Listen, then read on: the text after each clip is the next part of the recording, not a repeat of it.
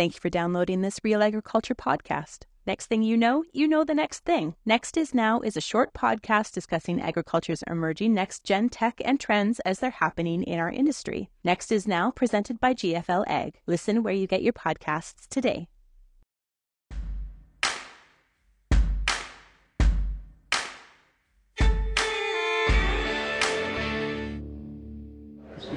Bernard Tobin here at the Commodity Classic in Houston, Texas. I am catching up now with Don Kyle. He is a soybean breeder for Pioneer Corteva. Don, how's it going? It's going really good. Excited to be here at Commodity Classic. Yeah, lots going on here. You've just announced the release of the Z Series soybeans. Pretty exciting news here. Agronomics, increased yield, disease tolerance, a lot to unpack. Yeah, absolutely. So, when we think about releasing a new series, we're just trying to signal, hey, there's something really different going on here. And when we think about A series going to Z series, it is different. Z series is a step change improvement. Yeah. Now, you said you're a data guy, and you talked about a 2.7 bushel advantage for the Z series over the A series. Let's talk about where that comes from, starting with genetics, obviously. Yeah, so, as plant breeders, we're not just trying to increase yield, but we're trying to stabilize that yield performance across a range of environments and protect it.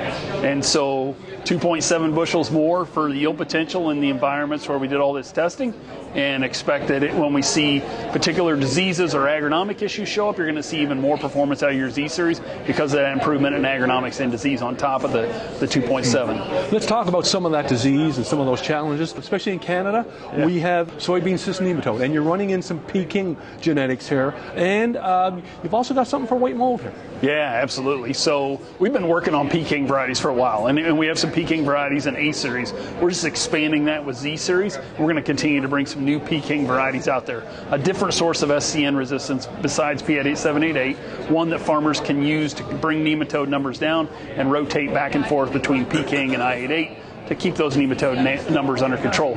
And then white mold, really tough disease to breed for because obviously it's a very aggressive fungus. It can really hit farmer yields hard, and there isn't a solid set of resistance for it. There's just an increasing of tolerance. And so we've been breeding for increased tolerance for a number of years. A lot of small genes, they have to accumulate in a variety to protect it from white mold, and that's what we've done with Z series. We use our latest breeding analytics and our selection in our screening environments to make sure that we had better white mold tolerance. And so, in some of these early maturities where white mold's really important, maturity group 1, 2, we're seeing over a full score improvement in white mold tolerance over A series. Yeah. And you also talked about lodging. Obviously, we need those beans to stand. Yeah, because you get those years where you just get tons of rain in August, you got a nice heavy pod load on there, beans start leaning over. Well, that's not a great thing. So not only have we increased the amount of yield on that plant, we've increased the ability for that plant to stand. Mm-hmm. Talk a little bit more about stability here. Yeah. We never know what a new season is going to bring. We never, and obviously disease challenges are going to be. What's the definition of stability from your perspective? Yeah, from my perspective, you think about you get varieties that can work really well being a plant breeder in a particular environment. But the problem is we don't always know what the weather's going to be like. So if we looked at the data we collected in 2023 and saw, these certain genetics basically performed really well in 2023, but then 2024 turns out to be a much wetter year or a different set of diseases show up, then we get this instability. That variety that was good last year isn't good this year.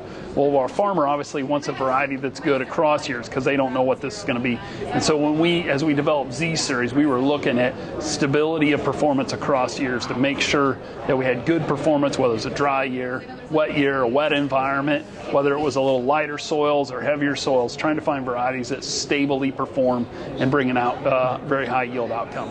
Final question for you, Don, and that is the rollout.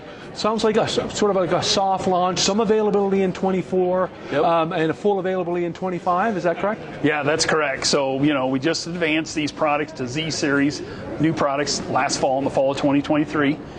We've got a little bit to sell for 2024. We're doing a ton of seed production, and when we get to 2025, readily available. Farmers should be able to get a good supply of Z series products out there. What about specifically Canadian farmers? Yeah, we've taken care of the Canadian farmers too, man. We love the Canadian farmers. I love the Canadian farmers, so yeah. So I hear about 20 varieties? Yeah, about 20 varieties we've launched in Canada. Question for you, and you were asked about this in the presentation.